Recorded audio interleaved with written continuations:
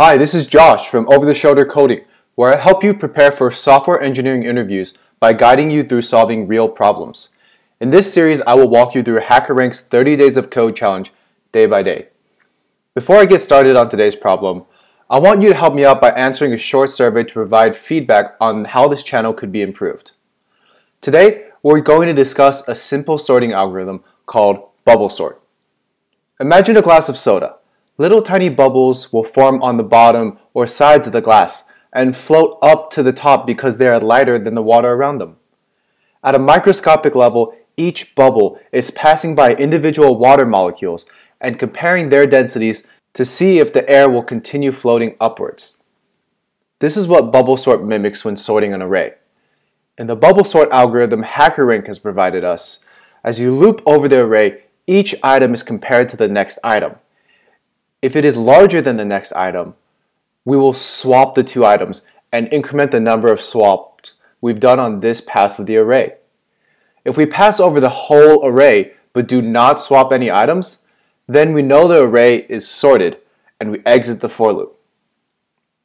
What HackerRank wants us to do to solve this problem is to augment the algorithm by keeping track of the total number of swaps done when sorting an array and to print the first and the last elements when we are done sorting.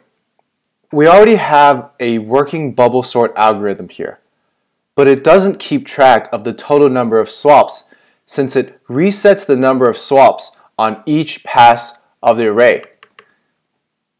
So, before we begin the first for loop, we will create a variable called total number of swaps and add number of swaps to it at the end of each pass of the for loop.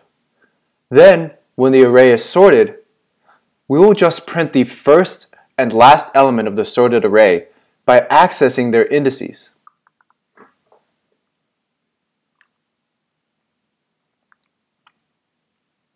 I've translated the Java algorithm HackerRank gave us at the beginning into Python to help us get started.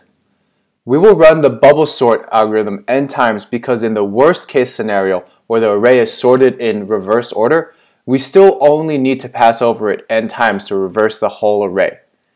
In each pass of the array, we will start at the beginning and compare each element to its next element.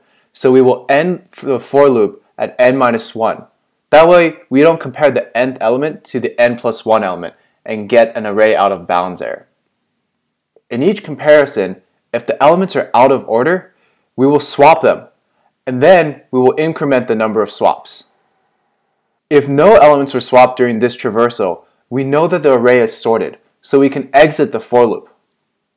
So how do we keep track of the total number of swaps done in this algorithm? We're going to implement a variable called total number of swaps before the for loop starts. And after each traversal, we're going to increment total number of swaps plus the number of swaps in this traversal.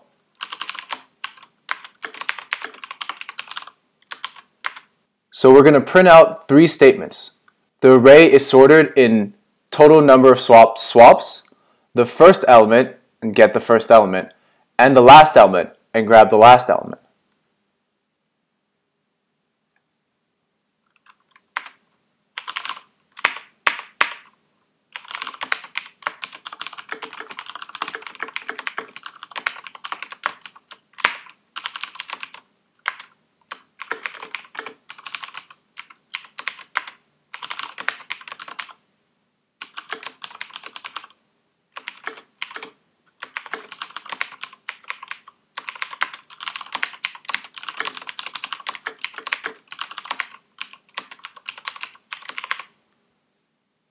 Alright, let's test out our code.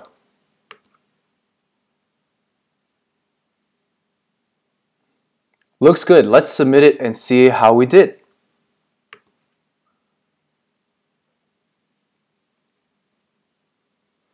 Thanks for watching. Don't forget to fill out the survey. The link is in the description below.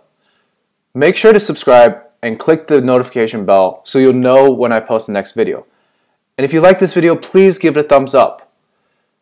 You can also click here to view the previous video, or click here to view the full HackerRank 30 Days of Code Challenge playlist. If you want to see me solve other problems, please comment down below. Thanks, and I'll see you later.